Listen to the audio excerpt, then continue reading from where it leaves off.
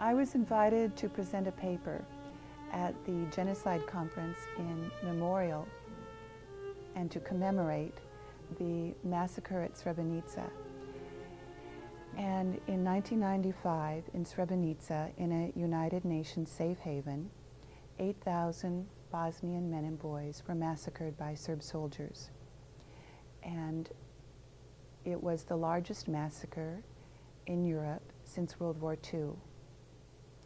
And the 10-year anniversary of the mass deaths was also going to be the time in which Sarajevo would host a conference on genocide. And I was invited to give a paper based upon my work at the International Criminal Tribunal for the former Yugoslavia.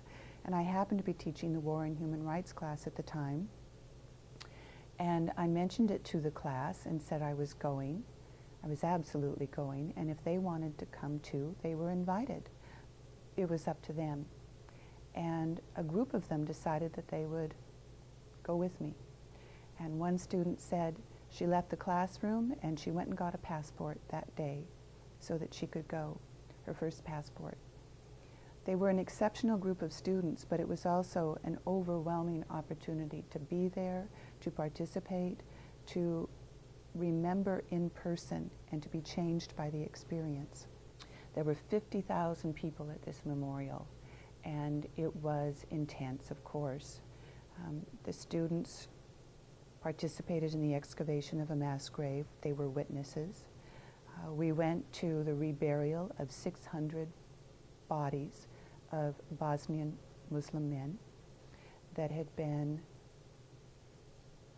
excavated from mass graves around the area. A collection of Muslim imams, of teachers, people who were burying the dead from the area, people who came to bear witness, to bury the dead, and world leaders were all in attendance. It was a Muslim funeral. There were people praying. One of the students said to me, "What is that sound?" And I said, "It sounds like rolling thunder, but it's the sound of people praying." It was phenomenal to be there. There is nothing like being in attendance, to witness, to be there in person. And from there we went to the Genocide Conference, and the students listened to papers on genocide for a week. The Bosnian hosts in Sarajevo were so kind and so generous, and it was an experience to be in Sarajevo, which is a living cemetery in part, but it's also a testimony to human resilience and not looking away and not trying to repress what had occurred, but to bear witness and to go on living, to go on tending and mending.